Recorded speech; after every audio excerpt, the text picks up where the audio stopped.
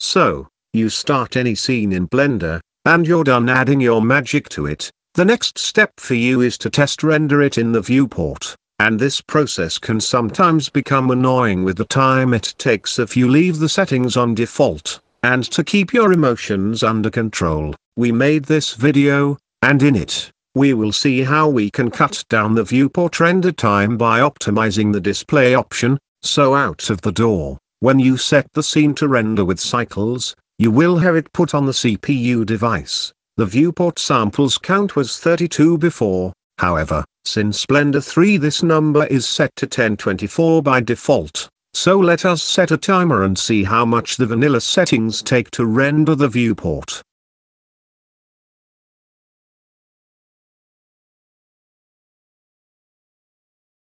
And as you see, this viewport render took 1 minute 21 seconds, which is way too long. The first thing to cut the render time is setting the right device. So we need to change it from CPU to GPU and make it render with the graphic card. Make sure to set the system settings on CUDA to enable the device render. And here is my graphic card name. It should be checked by default once you switch to it. Now let us make it on GPU and see how much time we can save.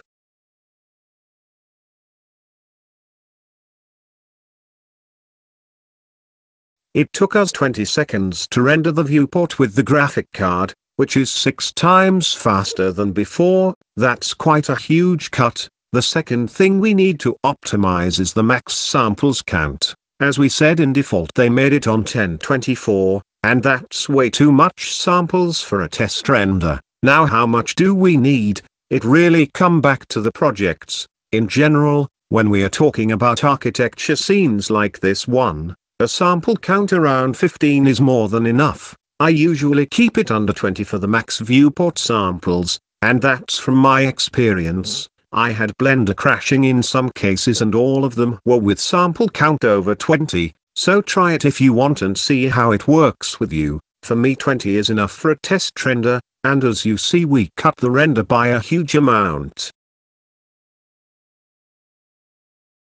Next step for us is the denoising, and this process will for sure add some time to the viewport render because we now need to render the view and make it noise-free, or something like that. So it will take more than the last time. Now with the denoising, you have 3 options: auto, optics, and the open image. Each of them have a different time depending on your graphic card. I did experience with it and find out that optics works better for Nvidia card, which happens to be the one I use, and you see now, denoising the scene cost us double the time. We went from 5.7 seconds to around 10. So how we can get the best of both the render and the denoising process? The best thing here is to make the denoising start later in the rendering process, and we do that from this value. So with the max samples on 15, we can make the denoising start from 12, and let us see how much time the render take. So it took us 6.5 seconds, which is cool, and we can see the render with a nice look, and that quite the improvement from the number we started with. We went from 1 minute 21 seconds to 6.5 seconds, and that's not all. Here are some tips to keep in mind. While moving in the viewport, you might feel some lagging in the process. To get rid of it, try to turn off the overlays. I really don't know why, but it works all the time, even with big scenes. This won't speed the render process but will get you a smooth navigation around the viewport render. Another thing to pay attention to is this one: if you're working on a specific area, to add details or to model a new object, you can use the render region by hitting Ctrl B and selecting any area in the viewport. Like here, if I want to work on this table, there's no need to render this corner, so I can press Ctrl B and select the area around the table, and with that we are for sure saving time. You can also move around the render region as you want and zoom in and out from the object you have focused on. You can hit Ctrl B again and override the render region and scale down its area or expand it as needed. Once you're done focusing on the table, you can reset it back to full screen render by hitting Ctrl Alt and B.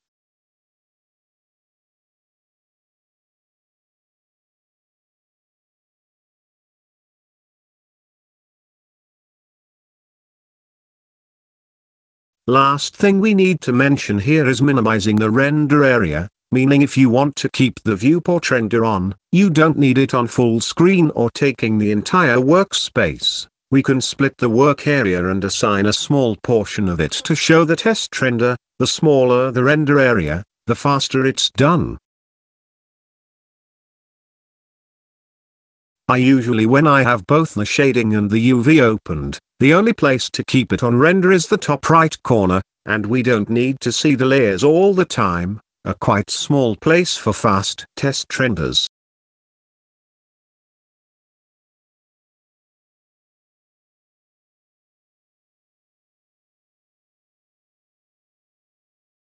Now if you are on camera view, and I always recommend my viewers to keep working from the camera view since it's the one we're getting the image from in the final render. So to keep this render view as fast as possible, we need to cut all the areas outside the camera frame from rendering, and we can do that with one of two options. So in the scene setting, under the resolution, we can check the render region box, and this will make the render process inside the camera frame only. However, with this option, it can cause some problems with animation render, and that happened when you do animation and PNG sequences. So to avoid that, there's another way to cut the area outside the camera frame from rendering, and we can find this option in the camera settings, under the viewport display tab. Look for the pass part out and make it on 1, and that's it. Both have the same result. There are also things to pay attention to, like instance copies, linked objects, optimizing the map resolution, and other things that need a separate tutorial to cover. But for now, keep the things we mentioned today in mind and try to keep it smooth in your viewport. So that's what I got for you today. Remember to subscribe if you haven't yet, and see you soon. Stay sharp guys, goodbye.